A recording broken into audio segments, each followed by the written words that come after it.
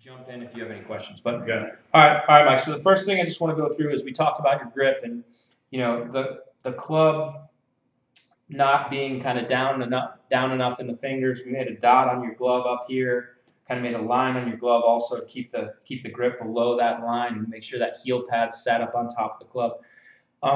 You don't need to rotate your hand over anymore, your left hand over anymore. So in other words, you can still have what I would think of as like a 1 or a 2 knuckle grip on the back of your left hand, but you just need to make sure that the club is down deeper in your fingers. Why that's so important is because in your backswing, as you went back, one of the things we saw was that you lacked wrist hinge. So as we got to the top, there really wasn't a good angle between the shaft of the golf club and your left forearm. So one of the things on your own that you can do is practice getting the club in your fingers and making what I think of as kind of L swings. So you can make an L in the backswing. You can see that L I'm talking about is my left arm and the shaft of the golf club. And so I think of it like 9 o'clock L and go through on the forward swing side and go through to about 3 o'clock with the right arm and make sure that you've rehinged the golf club. So on video, when you think about how your hands work, we kind of saw this look on the way back. I'm exaggerating.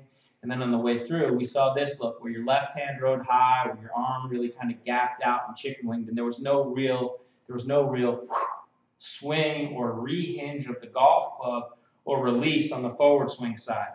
So L to L swings is good for you just training your wrists to kind of hinge the club on the way back, rotate the club properly, and rehinge or swing the golf club through impact on the way through. In addition to that, some stuff you can do without a golf club. So we talked a lot about the back of your left hand and the palm of your right hand and making sure that as you go through, you don't work kind of under where your right palm works under and the back of your wrist really cups. So we talked about kind of the logo of your glove or the knuckles feeling like you kept them more down through impact, like this.